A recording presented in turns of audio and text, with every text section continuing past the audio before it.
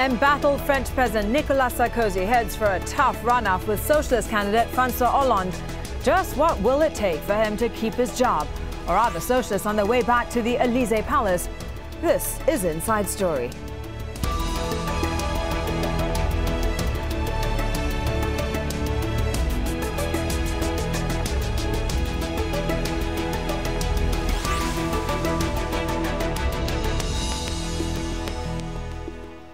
Hello and welcome to the programme. I'm Shakuntala Santharan. François Hollande has moved a step closer to becoming the first socialist president of France since 1995 by beating incumbent Nicolas Sarkozy in the first round of elections. The strong result by the left seems to reflect a desire for change in France after 17 years of centrist conservative presidents, but also a strong result for Marine Le Pen, leader of the far-right National Front Party. She secured 18% of the vote, exceeding her father's second-place result in the 2002 presidential race. From Paris, Andrew Simmons reports. Socialists were celebrating in the capital before the polls even closed. It's close, and it's only the first round, but these people truly believe François Hollande is set to win the runoff on May the 6th. He emerged and appeared to be setting the tone of a president in waiting. Les Françaises et les Français se sont... The people have mobilised in a massive way in this election and a rare level of participation. 80% turnout is a big number. What has been shown is that I am in the lead. I want to thank you all warmly. Hollande may not have had the confident swagger of his opponent, but he captured the confidence of millions of French people. This election comes at a crucial time for France with its faltering economy and for a whole continent struggling with the Eurozone crisis. Sarkozy is seen by many as having failed to live up to his promises. He's fighting for his political life. So much of this election has been about his style rather than the substance of any achievements. Les Français ont pris la mesure. The French today have understood the historic choice they have had to make for this presidential election. They have thrown away all the predictions, and in doing this, they've expressed themselves. It's a crisis vote stemming from their worries, their suffering and anxieties, having to face this new world that's in the process of such change. They may be putting a brave face on it, but it's a grim situation. Right to the last minute, close advisors to Sarkozy had hoped that they could push a few percentage points ahead to regain momentum and win this contest. Quite the reverse has happened. Momentum belongs to Hollande and the Socialists. The big surprise, though, has been the level of support for Marine Le Pen, a big move to the far right. She's beaten the shock result of her father, Jean-Marie Le Pen, in 2002, who got to the second round. With joy, courage and dignity, against all odds, the French people took on the elite tonight. This first round is not an end, but the beginning of a great union between all those on the right and on the left who love France. The question now is whether Sarkozy can somehow convince more National Front supporters to switch their vote for him in the second round. Undoubtedly, France has come the closest to a move to socialism since François Mitterrand's two-term presidency between 1981 and 1995. Andrew Simmons, Al Jazeera, Paris.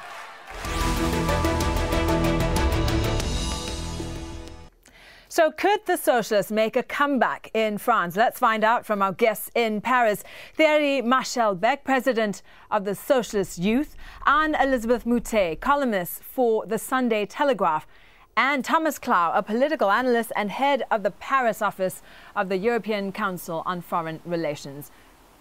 Welcome to you all. Anne-Elisabeth, if I could start with you, please. This is the first time that a sitting president has lost the first round and been forced into a second round runoff. Is all lost for Sarkozy, or Mr. Bling Bling, as the French call him?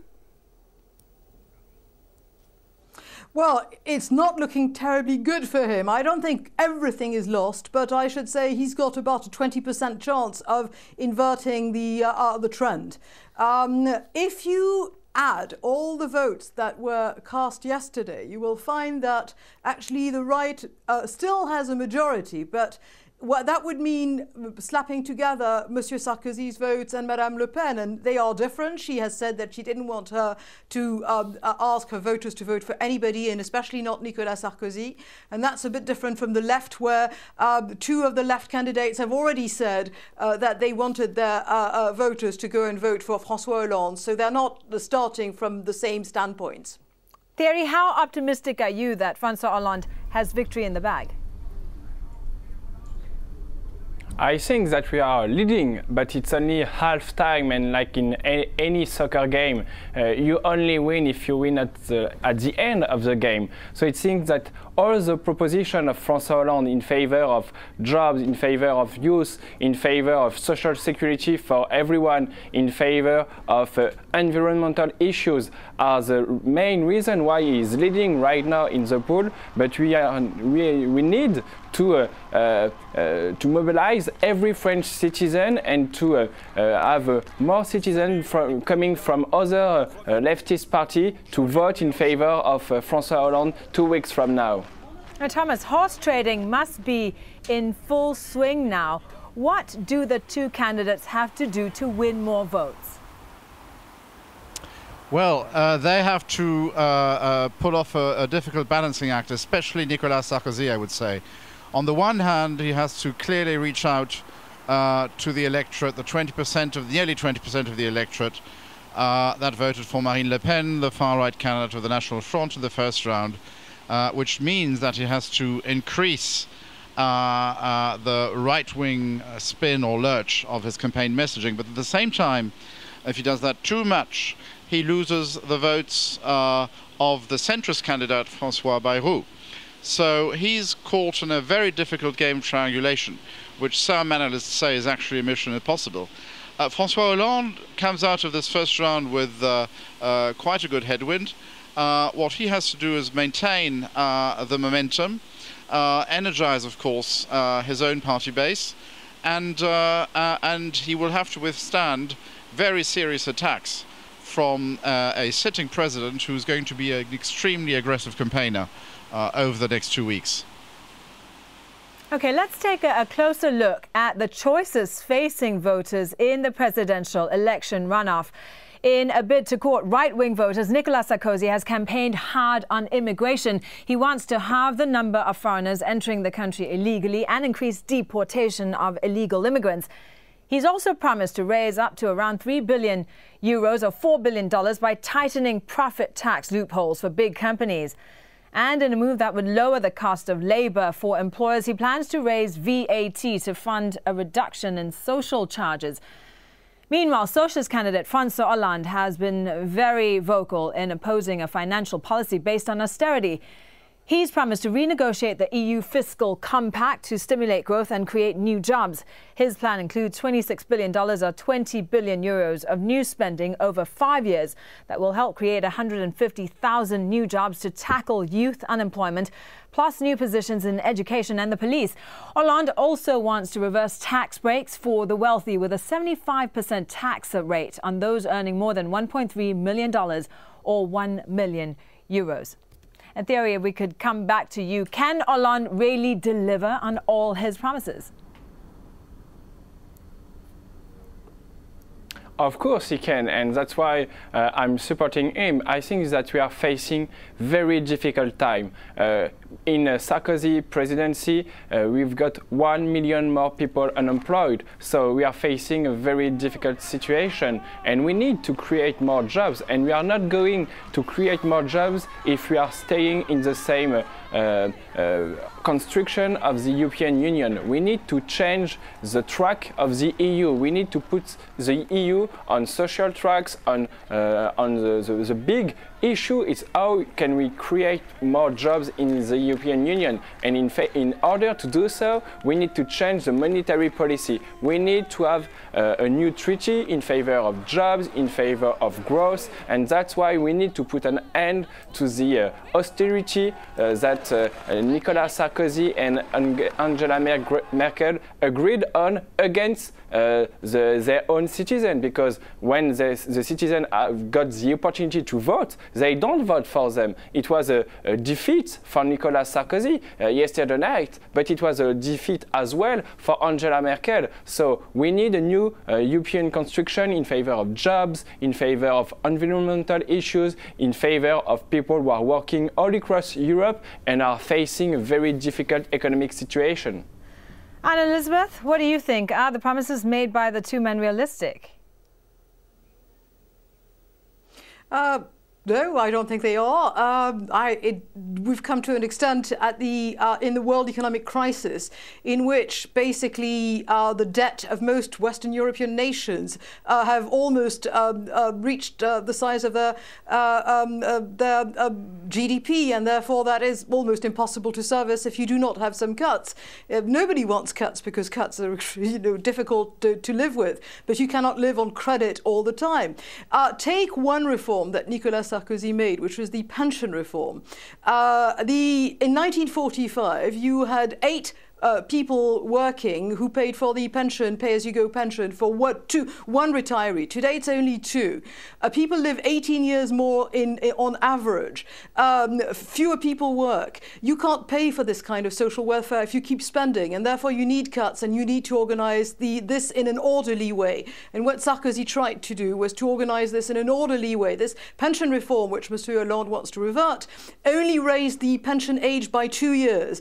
It was relatively painless, and even that we're being told that it is unacceptable and that everybody should have everything they want all at once. But that works only if you do not believe that there's an economic crisis in the world. But I don't think it's achievable. I think it's far more spending, and in 2 years' time it's going to be like under François Mitterrand, when François Mitterrand was elected Socialist President of France in 1981. For 2 years everybody said we can do everything we want, and then they came back, they asked for money from various international organizations, and they went back to a normal system, because it would be great if it were possible to create jobs and spend your way out of a crisis, but unfortunately it's impossible. Now over to you, Thomas. Stimulus measures can certainly be promised in the campaign to try and win votes, but whoever wins the presidency will have to make deep spending cuts, won't they, like everywhere else in the Eurozone? Well, that's precisely going to be the quandary in terms of the direction for economic and budgetary and fiscal policy, which the new president, whoever he is, will find himself faced with. And that's a quandary which there's no she in the game, he will very much share with other government leaders across the Eurozone. We've seen governments politically as different as the new centre-right Spanish government, very committed ideologically to bring down the debt and deficit, being faced with the clash between the Spanish economy underperforming even more than the last year's forecasts led one to expect, and being caught between a rock and a hard place because they found themselves unable to satisfy the Eurozone partners' initial demand for very tough austerity calls, because the Spanish economy is doing even worse than people thought. A very similar situation now has emerged in Italy with Mario Monti, another credible cost and deficit cutter, pushed to stagger in time his debt and deficit reduction plans because the Italian economy is so deeply affected. François Hollande is going to be, if he's elected, and Nicolas Sarkozy of course too, be faced with the same situation, and it's a very difficult balancing act which governments across the Eurozone have to do. On the one hand, clearly debts and deficit must be brought down, but if austerity is applied too massively, there is a danger that the economy across the Eurozone is pushed into a recession, which will then decrease intakes and increase outtakes, and that will be bad news even for debt and deficit reduction. Thierry, I can see you shaking your head. Do you think Hollande can find the right balance between austerity and spending? I think that we need to agree on one thing. If you cut spending, you are killing the growth. And if you're killing the growth, you increase the debt. Nicolas Sarkozy and Angela Merkel asked the people in Greece to cut spending. The only consequences of these politics, they decrease spending, but the debt was higher because they did not have more taxes, because they are killing the growth in Greece. So we need to have growth in the European Union. We need to have growth. In order to have that, we need a new monetary policy. In the United States of America, President Obama, he was in favor of increasing at the beginning spending in order to have more growth, in order to have more jobs, and in order to have more taxes, and in order to pay the budget. So I think that all the policies that lead to have 1 more million people unemployed in France, all the talk by right-wing activists saying we need to cut spending, because the only thing they love is cutting spending, and in order to erase all the social, all the things that it's not the market, all the things in favor of people who are working. I think that the main goal of the left in our country and in all the European Union is to do a policy in favor of workers, and people who need to have a job and who need to work in order to pay a good education for their family, in order to pay a good wealth, a good health care for their family, in order to pay them to pay vacation for their family. So if you are cutting spending, you are killing the growth in Europe and you are destroying jobs. I think that we need to have that in mind when we are talking about the future of the European Union, and that's why François Hollande, like all leftist leaders all across Europe, are in favor of a politics in favor of growth and of more jobs and fighting unemployment, because it is the key issues for workers in our continent. Anne-Elisabeth, how do you see France's relationship with the EU changing should François Hollande take the reins of power? Well, actually, I think François Hollande is surrounded by people who are very pro-EU. So I suspect the rhetoric that our friend has just now expressed is probably not going to be followed in fact. It's very likely that the Prime Minister will be Martine Aubry, who was the leader of the Socialist Party for several years, and who succeeded François Hollande, and who's the daughter of Jacques Delors, the artisan of the Maastricht Treaty. It's very likely that the Finance Minister will be Pierre Moscovici, who was a European Affairs Minister. François Hollande, at the end of the day, has been pushing this left-wing rhetoric that we're hearing just now. But the people around him are the same technocrats who've been ruling France for quite some time. So in some ways, I'm less worried about this, because I suspect even François Hollande's voters will be the first ones surprised that he doesn't actually apply the policies of Jean-Luc Mélenchon, but he applies the policies that have been those of everybody left of centre or right of centre in France. I suspect there will be experiments, and then France will sort of get into the guidelines. In the EU, Mrs. Merkel and the European Council will give the French socialists a kind of sup, but at the end of the day, the policies won't change. Thomas, what do you think? Will collaboration with the EU change under Hollande? Well, if your question is about cooperation in Europe, I think what we'll see, and in the Eurozone more specifically, what we'll see is a phase of difficult negotiations, tough talk between Paris and Berlin especially, other Eurozone partners too, but Paris and Berlin will remain the main actors, and indeed François Hollande has said that Angela Merkel, even if she's from the opposite side of the political spectrum, will remain his main partner in Europe. His first trip will be to Berlin. But I also see that after a few difficult meetings and a period lasting certainly weeks, possibly months, we will see a compromise being thrashed out at Eurozone level. François Hollande won't be alone with a call to do more about growth and for growth in the Eurozone. The European Commission is working on initiatives. He might get backing from the IMF if he plays his cards well. He might get backing from publications such as the Financial Times or The Economist. And the German government is aware that they cannot afford to let their new, if it is François Hollande who's elected, their new main partner in Europe, the French president of whatever political hue he is, go back home empty-handed. They can't brush him off with just cosmetic changes. And if you look at the personal level of interaction between the two leaders, if it is François Hollande on the French side, then you can actually imagine that the chemistry after the few months of getting to know each other and thrashing out the policy differences between François Hollande and Angela Merkel, possibly working quite well. These are two people who, if you look at their psychological profile, as it were, are not that dissimilar, share a similar sense of humour. They like to take their time over decisions. They're both consensus builders. And so you could imagine the chemistry working quite well. And one last thing, François Hollande, when he was asked to mention 4 leaders he looks at for inspiration, looking at their record, mentioned Obama, Lula, Mandela. Well, that was quite predictable. But then he mentioned Helmut Kohl, Germany's reunification chancellor, the grand old man of the German Christian Democrats. And for a French socialist presidential candidate to do that was, I think, quite significant and remarkable and interesting. Okay, so we've heard what you think about how the relationship between France and the EU might change under Hollande. What about France's relationship with the rest of the world?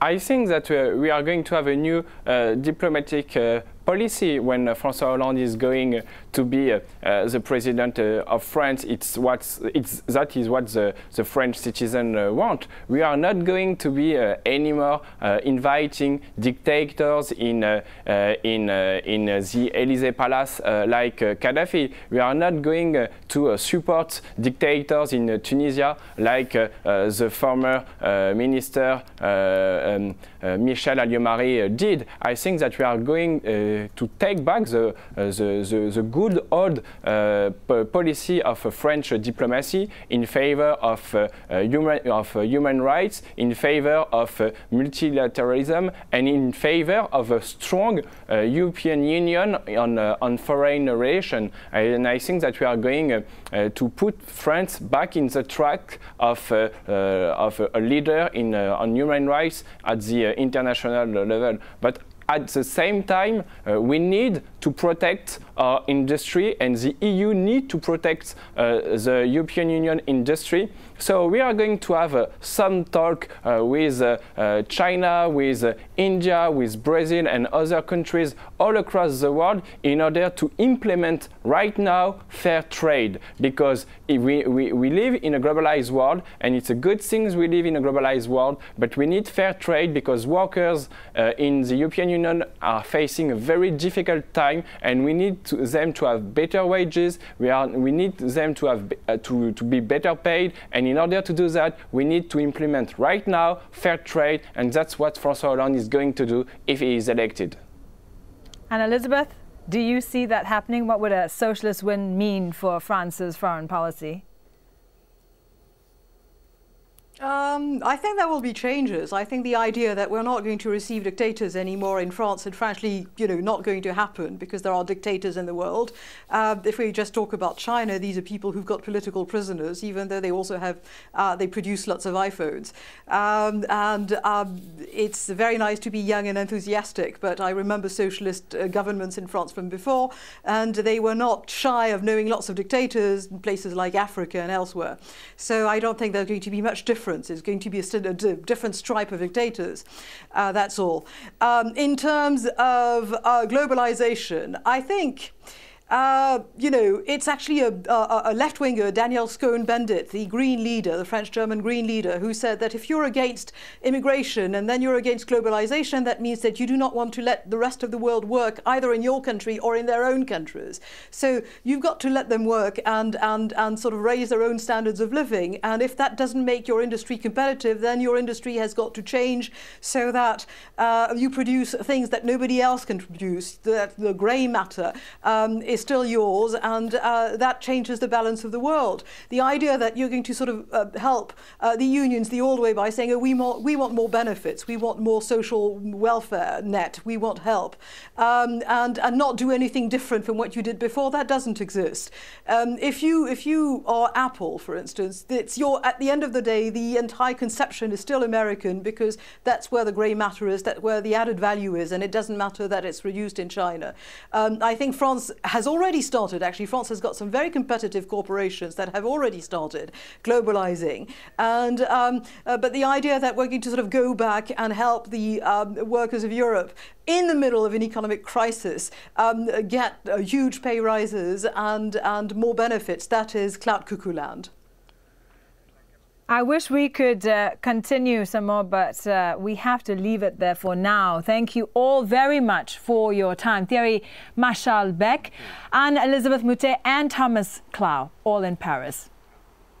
And thank you very much for joining us on this edition of Inside Story. If you've any feedback that you want to share, please just email us your thoughts, insidestory@aljazeera.net. From me and the team here in Doha, goodbye for now.